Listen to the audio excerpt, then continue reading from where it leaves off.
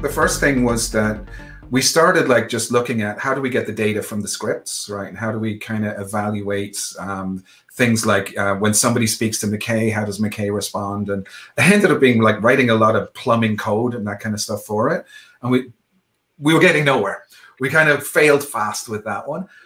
So one of the things that we ended up deciding to do then was to say, well, what if we can create a new language to structure screenplays? And so that, you know, that'd make them much more easily machine readable. And then once we did that, then suddenly that like unblocked a logjam so that we could start training lots of models. And so like we got all of the screenplays from Atlantis and from SG-1, and we kind of put them into these formats. I haven't done Universe yet. I promise I will add it, but you know, and I put them into this format, and then it became very easy for me to like, you know, run a piece of code that says, give me every line of McKay dialogue and give me every line that preceded that. Huh.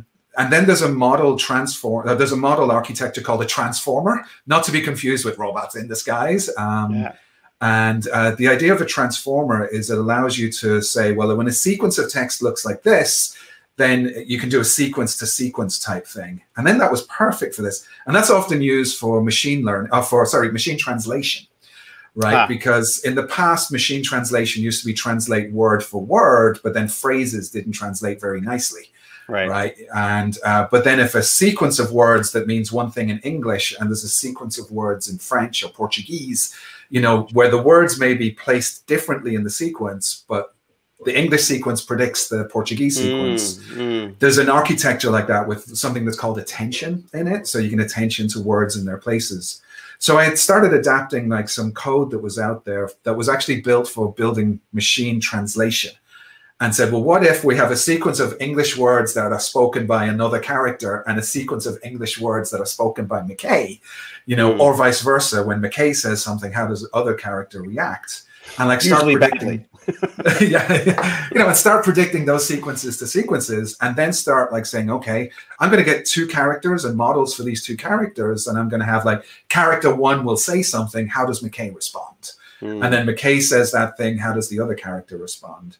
And then also then within a script, you generally have like a scene heading, and then there's like an action description, and then there's characters. And like, how does a character respond to an action description, like in the script? So for example, there might be an explosion, you know, and like, how would McKay respond to an explosion? Or how would, you know, I know, Teal'c respond to an explosion? McKay might be going like, oh my God! Where Teal'c might be just... I was actually going to say they'd probably be quite a similar response, I thought, both with heroic bravery, I would imagine. Yeah, maybe. Yeah.